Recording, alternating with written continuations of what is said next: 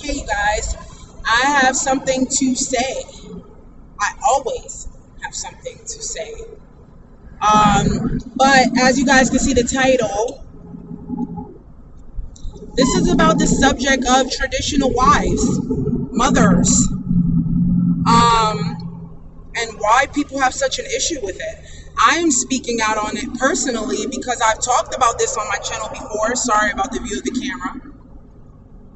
But I've talked about this subject before on camera before, and I guess I'm just using my freedom of speech rights here.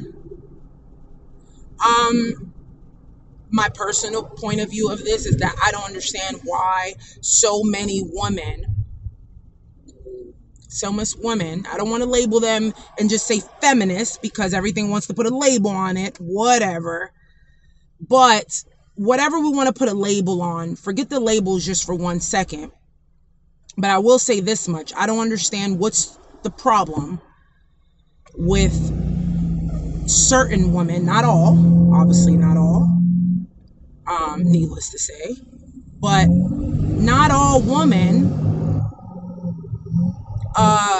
desire to be out in the fields and working and being out 40 hours a week every week. Listen, I can't put everything that I feel into one video because sometimes I have thoughts in my head that I'm not recording at that moment, so it doesn't all come together, and I never do my videos off of a script. But I will say as much that comes to my mind right now that's always in my brain back and forth, but it's just so much things and so much reasoning that it will just be a super long video. One day I'm gonna do one of those super long videos where I'm talking probably for like an hour. Incredible. But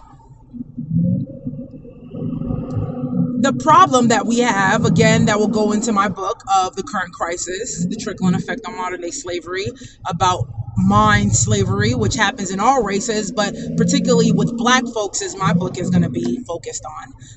It's in progress that I'm working on. But anyways, back to the subject about traditional wives, whatever you want to label them, trad wives, hashtag trad wife, whatever. I do have a problem, unfortunately, in my opinion, with other women who have a problem with women who decide not to work that 40 hours a week, who decide to take care of their family and prioritize their family and their husbands over societal worldly stuff. I mean, it tells us this in the scriptures that we have duties as a woman, and we have duties that we're supposed to fulfill by the order of the Lord, not by necessarily the order of what society has put on us throughout all these decades and generations. So when we go back to the real root of it all, God has things written for us. Just plain day, I'm saying easy English here. God has our life written out for us. He has had our life written out for us. This is my beliefs only. I won't put this on anybody else watching this video, but God has mapped out our life for us. Our scriptures show us and clearly tells us the message that we need to know as women and what we need to do, just like in Corinthians and Psalms and everywhere else that tells us what we need to do and what we shouldn't be doing, just like Jeremiah 7, and what would happen to us when we do certain things. And there are things that we're supposed to do according to the Lord's word. So if you do it for that reason, then you'll notice that your purpose, you have a higher purpose, and it's much more higher than that college degree that you're trying to go for. Granted, I did college too. What did it get me? Nowhere. Now, I'm not saying that college doesn't get anybody anywhere. All I'm saying is that we're all set up for the woo-woo. Not only were black folks set up for the woo-woo, okay, but then you're even set up even more. If you're a black female, you're set up even more for the woo-woo. And then you add in white, Asian, anybody else, you add in Native American, it doesn't matter who you are. We have been set up for the woo-woo to believe, especially in modern day society, that us women should be trying to convert ourselves into men. I'm not talking about the LGBT community here. I'm not talking about that, because my daughter's gay. Well, bisexual, whatever you want to call it. I say gay. I was bisexual in the days. The reason why I said back in the days is because I had like one experience when I was 18, which I remember very vaguely. Will never forget it. So I'm not going to sit up here and act like, You know, no, I don't have any of those beliefs. I love everybody and anybody, and I don't care what you do. So let's put it out there. I love everybody and everybody and everybody who knows me, who has ever came in contact with me, or even has watched my videos. They know I'm very transparent and I'm very open with my stuff when it comes to those things. Now, granted, I will tell people I'm not about to, bring a whole camera crew up into my house and record every spot in my house. No, I'm not that open. But I'm open in the form of just being direct and not going to speak on information or give advice on something that I've never been through, or I have no idea what it can cause or how it can make somebody feel while I'm giving advice in my video. Anyways, with that rant. So I do have a problem with these ladies, and that's the problem that we have in society, is that I feel, again, my point of view, that there's a lot of women trying to eliminate men from the equation. No, single life is not the best life. Maybe for you it is, but we need to stop sending this message out to every woman around the nation through these videos, especially through TikTok, Facebook, and Instagram and all that stuff. We're sending bad messages out when you're getting online to tell women, oh, no, you need to go out, do whatever you want. Don't listen to no man. Don't let no man control you. Don't da-da-da-da-da. You're ruining these young ladies from a young age. You're showing them, and you're clearly blatantly telling them they don't have a need for a man, which is not true. The Lord will tell you that in the scriptures. He made men for a reason. Okay, so we do need men just like they need us as women. And the lie is now penetrating these young children's mind, and they're already growing up at the age of 13 talking about single life is the best life. No. Because what ends up happening, yeah, this sounds raw, but it's the reality. I don't care how bad it sounds, it's the reality. So what ends up happening is that these single wanna mingle girls end up singly mingling, opening up their legs, and now they end up pregnant by some random Tom, Dick, and Harry, don't even know who their baby daddy is, because they were more worried about the single mingle life and what they saw on Instagram and, these girls out there like that they lost concept, and then they weren't taught the right way. So then they end up being, fast forward 40 years, the trickling effect, they end up being single or all these issues because they never did it the right way and they weren't taught to do it the right way, and they had to go through the trials and tribulations, everything that most of their parents didn't want, but for whatever reason it happened that way. But a lot of these things happen because a lot of parents kind of fall short of teaching their kids exactly what they need to know, okay, and what's important for them, especially for the young girl children. So it kills me. So I consider myself a traditional wife.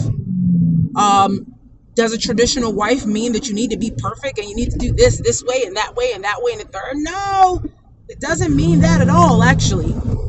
Nobody's perfect. Always trying to root for perfection here. The Lord knows we're not perfect, but we're expected to complete and do certain duties as women and not get upset about it or get online and tell people you shouldn't cook, you shouldn't clean for your husband, shouldn't this. We are embodied from the man, just like they are embodied from us. We both need each other in that essential way. In every which way, we need each other. That's the way that God set it up, and he set it up perfectly for that reason. We need each other, and we'll progress faster that way. And we'll progress faster that way if us as women, learn that it's okay to desire family. It's okay to be home and take care of your kids. Why are you paying other people to take care of your responsibilities? And then women to counteract this, people who will hear this probably will dig into the comments and say, well, I have to work. I'm a single mom. You don't understand. Yes, I do understand. I've had 3 kids and I've had to work. I used to be a stripper. I used to do all of those things. I understand completely that the struggle's real and pimping ain't easy. I get it. Let's get that out the way. That's not the point. I know pimping ain't easy. But at the same time, when you pinch your legs open and you had them kids, you also, fail to think like, well, yeah, pimping ain't easy. And what's going to happen when I got too many kids, or when one kid or kid is enough responsibility to where it's like, oh, Jesus Christ, what do I do now? Now you're backed up into the corner. Oh, I got bills, I got responsibilities, I got to feed this child, everything. Okay, well, there's the trickling effect first. I will even tell myself that, absolutely, because that's being honest with yourself. That's what you should be, honest. If we didn't spread our legs so quick, then our kids would never came into the world so quick. But then again, once our kids are born, we never regret having our kids. We never regret having our kids because they are everything. We are supposed to live for our kids. Not all women live for their kids. Sometimes they have their kids and then they live for themselves. They totally forget about their kids. They're oblivious to their kids, to where they're so easily to drop them off in the hands, in the care of anybody and everybody. They do a little research on the computer and all of a sudden, she's qualified to take care of my child. That facility is qualified. Everything's qualified now. You barely did a Google search, and now this person is qualified to take care of that human being that came out of your body, your system. And now that person is qualified. And all because you want money. Because that's all it is. You got to pay rent. Okay, well, you need to find a smaller place. Oh, they won't allow me and my husband and my child to be in there. Okay, there's another way. There has to be another way. It's not that closed book and case closed. There is other ways. If there's a will, there's a way. I've always learned that since I was younger. If there's a will, there is a way. But unfortunately, the will is being killed by these crazy people that get online and constantly tell women, you don't need no man, you don't need this, you don't need that. Well, yeah, if you can tell those women those things, you need to go and help those women then. Go help them take care of them kids that they have. Because you told them that it was better to single and mingle. Be single and mingle. But you're not the one taking care of them after that single and mingle got them pregnant, knocked up, and then the guy that they was with don't even respect them anymore because it was so easy to knock her up. That's how easy it's going to be for him to leave her ass. Because it was so easy for him to knock her up. It was no waiting game. It was no respect involved. It was a hit miss, whatever. It was a bam wham, thank you, ma'am, and that's it. And all of a sudden now she feels offended. You ain't no good. You left me. Well, were you any good? Did you give him anything to fight with? And then other people say, well, that's his responsibility. He got to take care of his kids anyway. It don't matter what the girl is like or whatever she's like. Yes, it does. It does matter.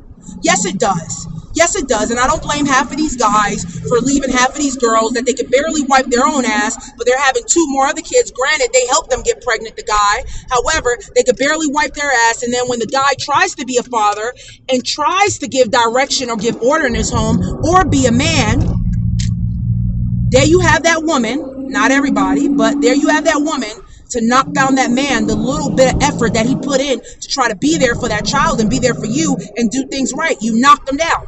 You knocked them down, whether or not it was with your attitude, whether or not it was because you didn't get the Louis Vuitton purse that you wanted to get last week, but you failed to realize that the man is trying to work, and now you're mad at him because he's working.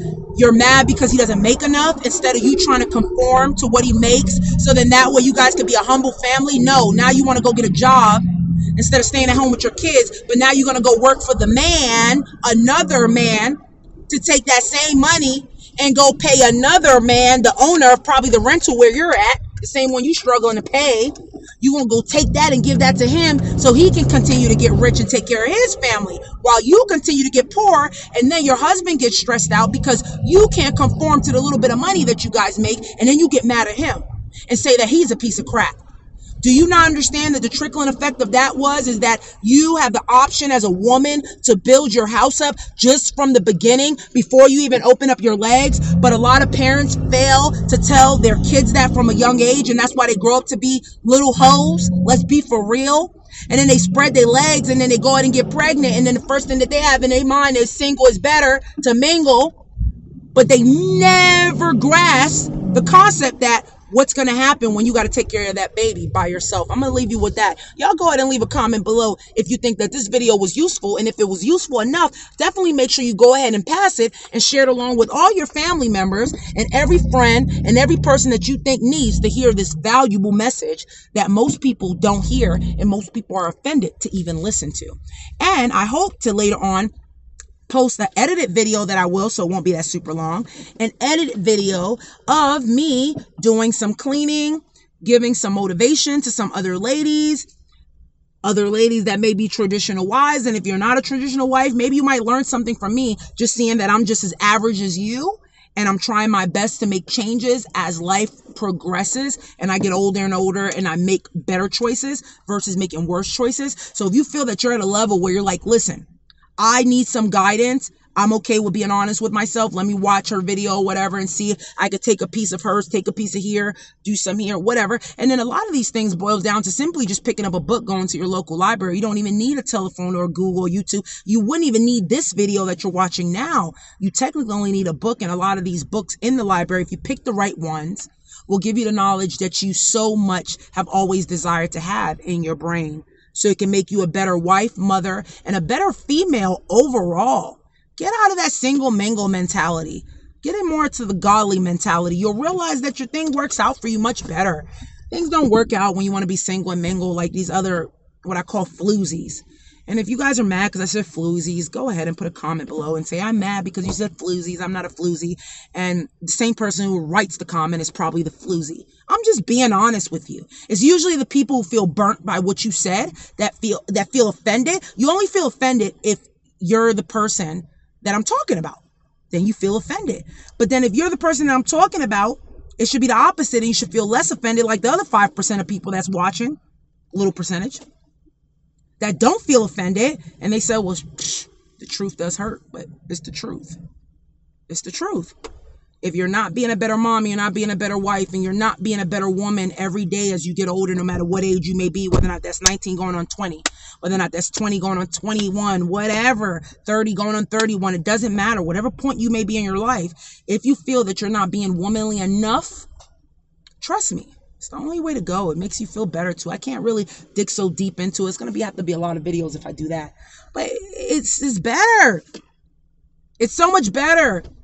That's why when my other book comes out, which I'm already in the process, so I'm in the process of writing 2 more books. And one of those books is The Benefits of the Humble Woman. And when I finish that book, you guys are going to love that book.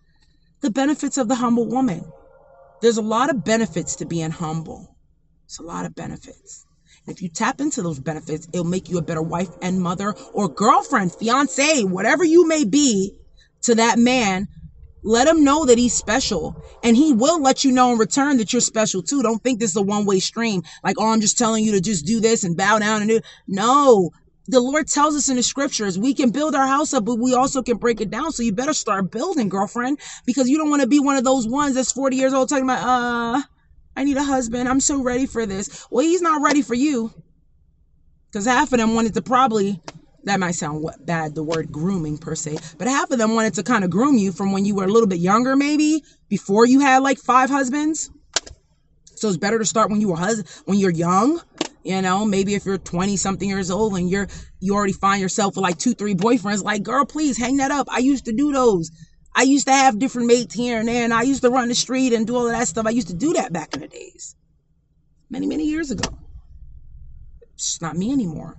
It's not me anymore. It's nothing close to me. This is 10 plus, 15 plus years ago. It's a done deal. It's a wrap. And I desire much more better for you guys listening to as well, whether or not you know this information or not. But even if you have a husband of 30 years, start doing stuff different. Start doing stuff different, more positive. Start taking him into account. Stop thinking that he's just your little puppet or something, or he's not a man, or he's not a real man. Think about how much fault you have in that. Think about how many times you have told him that he ain't S-H-I-T. He ain't this, he ain't that, he ain't about, you know. How many times have you pointed the finger at him and told him how much he wasn't? And then ask yourself, how many times have I told him he was and how much benefits he did for me? Or how much benefits he's doing for me and the children, or how much things he does good? Where's the good stuff at? Anyways, love you all very, very much. Talk to you all soon. Hope you love this video.